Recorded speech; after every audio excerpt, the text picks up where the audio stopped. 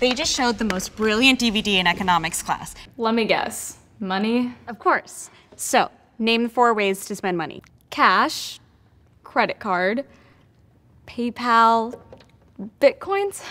It's actually not a bad answer, but it's wrong. So, here are the 4 ways. You can spend your own money on yourself. Duh. You can spend your own money on somebody else. Generous. I can spend someone else's money on myself. I love that one. Bring it on. Or you can spend someone else's money on someone else. Is that number 4? I like number 4. When you spend your own money on yourself, you naturally do 2 things.